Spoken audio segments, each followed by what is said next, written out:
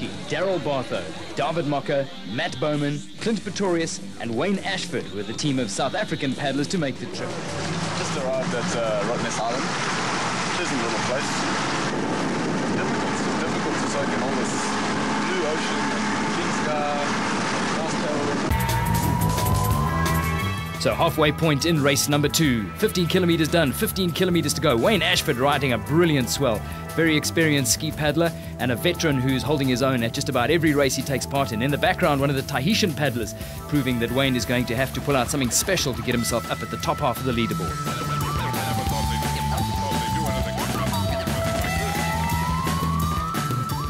Another of the Tahitian paddlers going strongly and once again brilliantly executing a run, while in the background Aussie under-9 team star Rhys Baker figuring strongly at the later stages of the race.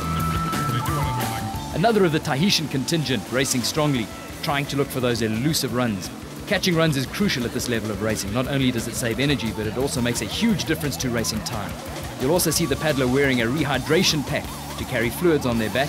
Over 30 kilometers, staying hydrated is crucial. Clint Pretorius of Team South Africa is showing what it takes to ride a wave and save the energy. Clint at this stage well into the top 10 and leading the under-19 race from the Aussie Rhys Baker by about 100 meters. Clint also showing that he's got great temperament, proving that in the heat of competition, he can still have a whole lot of fun. Clint Pretorius racing strongly, the South Africans charging for places in the top 10. Clint trying to catch up to Matthew Bowman in the black and gold ski, paddling strongly. Matthew with plenty of skill and stamina and a huge pedigree of surf ski racing at his disposal. Matthew also trying to catch up with David Mocker, who's figured very strongly at the race. David now lying in 4th position overall. Matthew roughly 6th at this stage. Matt making sure that he's cool at every stage in the competition.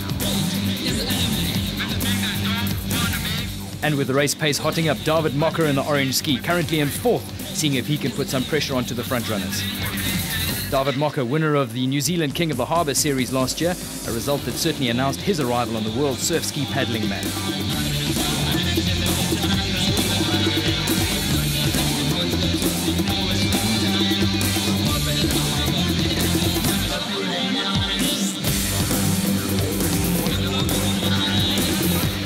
Back at the sharp end of the race, 10 kilometers to go as the paddlers head for the mainland and the finish at Hillary Harbour. Herman Shilupski getting a good run as he goes charging ahead of Nathan Bagley in the green vest in the background. Riding these runs is crucial, not only saving in energy but giving you that surge into the front of the race and the tactical advantage. And it's tit for tat, trading the same blow with Herman Shilupski and the green ski now, Dean Gardner. He's riding a run which blasts him back into the lead, albeit briefly.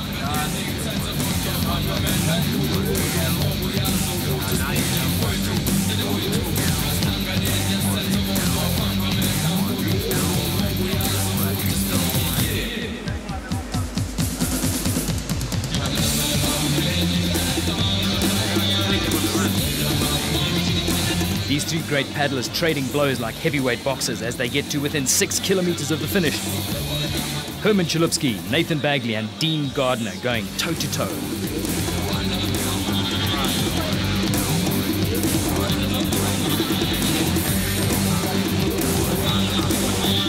Just behind the front trio, Matthew Bowman now in 5th place, chasing up on David Mocker, who's in 4th as the South Africans try and assert their stranglehold over the top 5 positions. Durban paddler Daryl Bartho, another seasoned ski pro, charging his way into the top 10.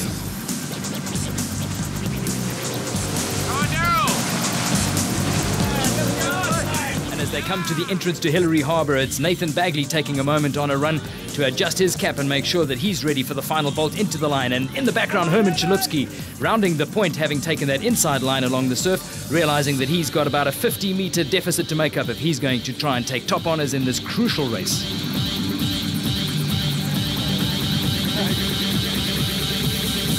Out of sight of the crowd that's gathered at Hillary Harbour to see the outcome of this great race, there's just 700 meters in this epic showdown to go. The crowd's heard that it's a 3-horse race at the front, but they don't know who they're going to see first as the paddlers enter Hillary Harbour. And as they crane their necks, the first vest in sight is the green vest of Nathan Bagley. He's got just a slim lead over Herman Shilupski of Team South Africa. Nathan Bagley, you'll recall, a runner-up in the first race, eager to try and turn the tables on the South African, and he's picked up a handsome lead. The line taken by Herman Chalupsky to go slightly inshore may have cost him crucial ground in the final stages of this 30-kilometer race, and it's Nathan Bagley showing his fantastic sprint speed as he bolts for the finish, and the applause that he richly deserves as he gets into the finish line. Herman Chalupsky on his inside now, rounding the last turn, but he's going to have to do something really special if he's going to stop this classy sprint star from taking top honours in this race.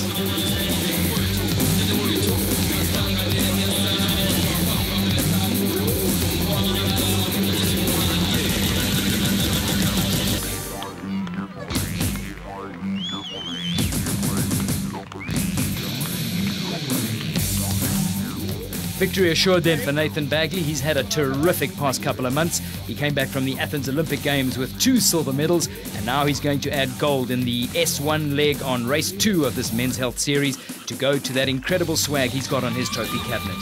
Richly enjoying the applause as he comes in to receive a hometown ovation. Nathan Bagley, first place. Second to Herman Chalupsky.